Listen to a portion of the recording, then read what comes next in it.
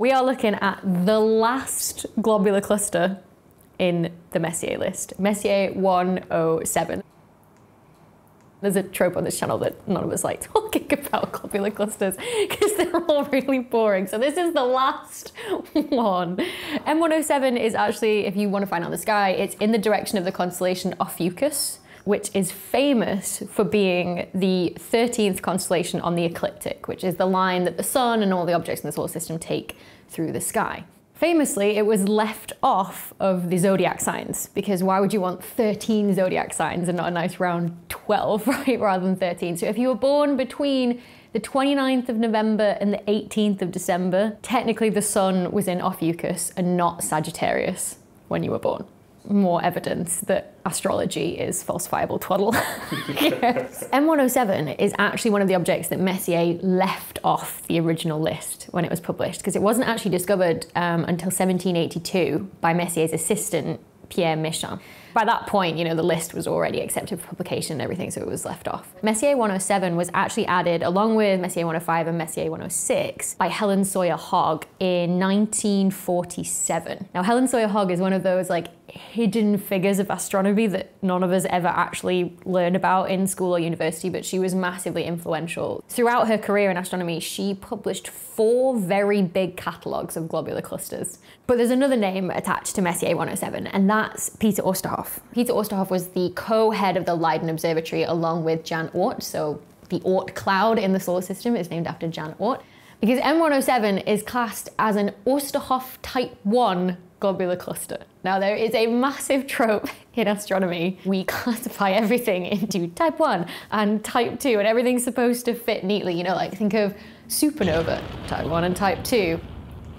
You've even got like active galactic nuclei that are powered by, you know, growing supermassive black holes, but you see them from different angles, so they're classed as type 1 and type 2. And then you've got radio galaxies that emit radio light. They're classed as type 1 and type 2 as well. You know, those types were often decided back when there was a lot less data, a lot less observations. You know, the sample sizes were much smaller. As sample sizes grew, as we got more and more data, you realize obviously it's usually more of like a continuous distribution, and you can't put some arbitrary threshold on it to make something into type 1 and type 2.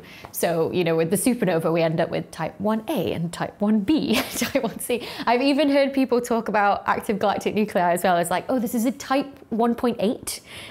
Just like, it's just so ridiculous, right? In the case of our Oosterhoff type 1 and type 2 globular clusters, at first glance, it seems to be that actually when it was decided, they were obviously clear cut, but now we've got this larger distribution and perhaps there isn't. But actually, we'll get into that, okay? So I grabbed this paper from 1973 that talks about the definition that Oosterhoff first decided on for these different globular clusters. It's all based on actually the variable stars within the cluster. What period do they pulse at, essentially? So in a type 1 cluster, you have the stars varying with a period of around about 13 hours. And in a type 2 cluster, you've got the stars varying on a period of around about 16 hours. So on first reading, you think, well, that surely can't break into a nice sort of dichotomy of 2 different types. If it's just based on periods, that's going to be a fairly large distribution. And yeah, if you look at this paper, it's got figure 2, you can see they've got type 2 globular clusters here and type 1 globular clusters there. And you can see actually there is sort of 2 peaks, but still the distributions overlap a little bit. But as people sort of investigated these type 2s and type 1s further, one thing they realized was it was not just the periods that split the 2 things out. They also found that there was a difference in how many heavy elements the stars had in each of these clusters. So we're talking things like, yeah, okay, fine, helium, but also mostly things like carbon, oxygen, nitrogen, and obviously some of the traditionally more heavier metals up to iron as well. So the way that we find out if stars contain those elements is we take a spectrum of the light from the star and you split it through a prism and you get this trace of the light and you see how much light of each wavelength or each color do we receive. And sometimes we see that there are gaps, these missing gaps, essentially where, you know, there's a load of carbon in that star that's absorbing that particular wavelength because the electrons are essentially stealing it away to gain energy. So type 1 Oosterhoff globular clusters are classed as having slightly weak metal lines in the spectra of light from the globular cluster, which is sort of the spectra from all the stars in it.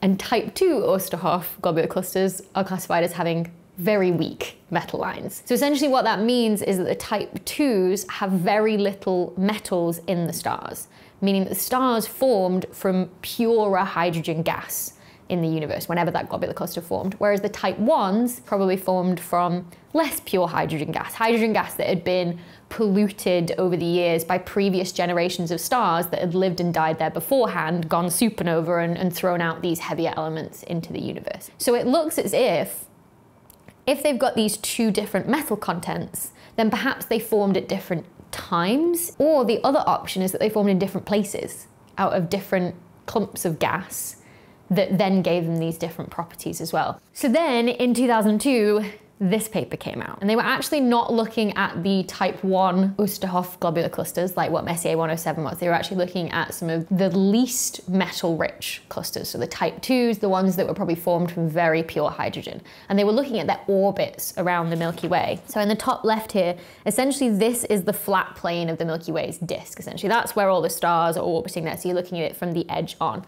All the red dots are these very metal poor globular clusters, the type 2 Oosterhoff clusters. And you can see they're all in this line above and below the plane of the Milky Way. And whatever direction you look at it from, essentially you see them in that line. And so what this paper said essentially was that all of these type 2 clusters seem to be lined up in like a plane, like a flat plane in how they're orbiting the Milky Way. Like they're all orbiting with the sort of very, very similar properties, which suggests they might all be coming from the same place. Like for example, a satellite galaxy that was in orbit around the Milky Way that's been torn apart by the gravity of the Milky Way.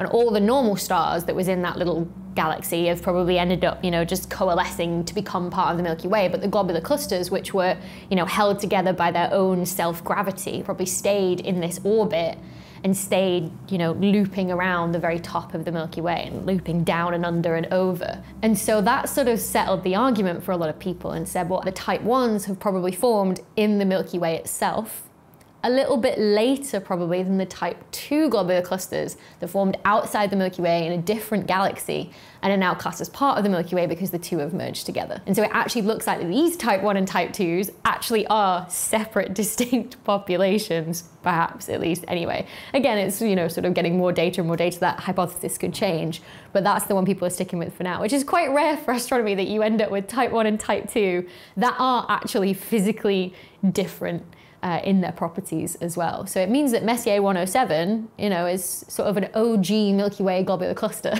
and that it formed, in our own little backyard of the Milky Way. Then the question becomes, do globular clusters similarly form within their own dark matter halos? So I found this paper called Testing for Dark Matter in the Outskirts of Globular Clusters. So recall that dark matter is this elusive substance. Which is essentially, how old is the universe? This is roughly what the Hubble time is. But they assume that